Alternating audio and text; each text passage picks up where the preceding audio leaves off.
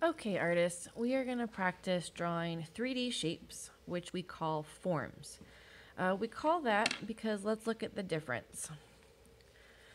This shape is flat. It is two-dimensional. It's a square.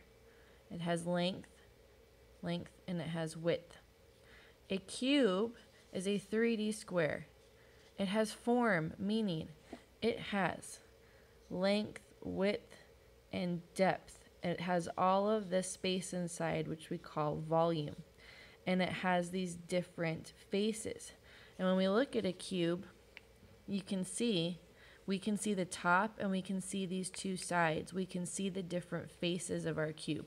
Whereas a square, we just see this one face. And that's really the big difference.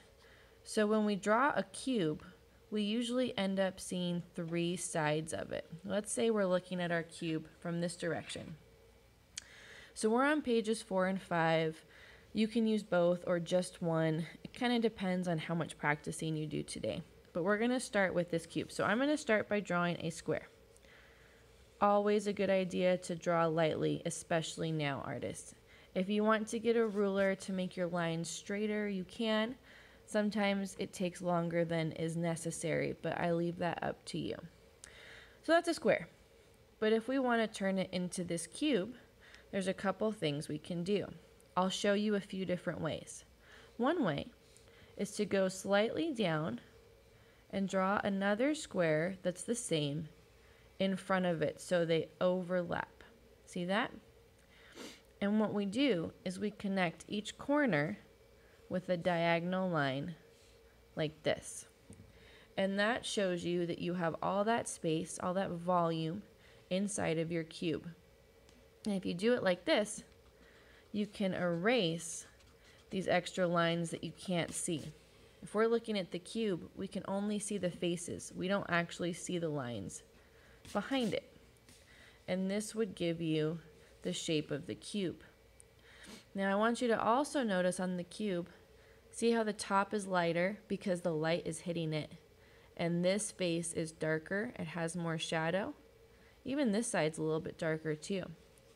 So that's something you can do to show the 3D-ness of it all, is add shadows. So I know that this face of my cube is darker because it's not being hit by the light. Same with this side. I'm kind of lightly making marks with my pencil and then blending them together with my finger.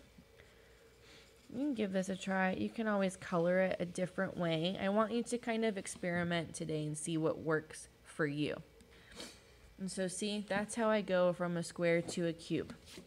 I'll show you again really quickly that you start with a square face, and then down below it, you add another square face, and you connect the corners with diagonal lines, and that will get you a cube.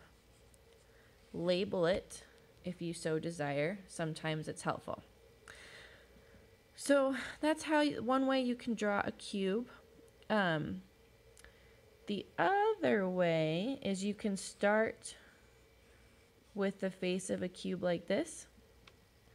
You can draw 3 diagonal lines and then connect them with straight lines and kind of skip that. But you see, it gets a little bit wonkier if you do it that way, but you can still try. And still try and add shadows to the different sides. It really starts to make it a little bit extra 3-dimensional. So I want you to play around with some cubes. Draw 2 or 3 cubes. You can even add a shadow on the ground, because it would be casting a shadow on the table. That makes it extra 3D. So play around with your cube and your shadows, and we'll move on to another form in a minute.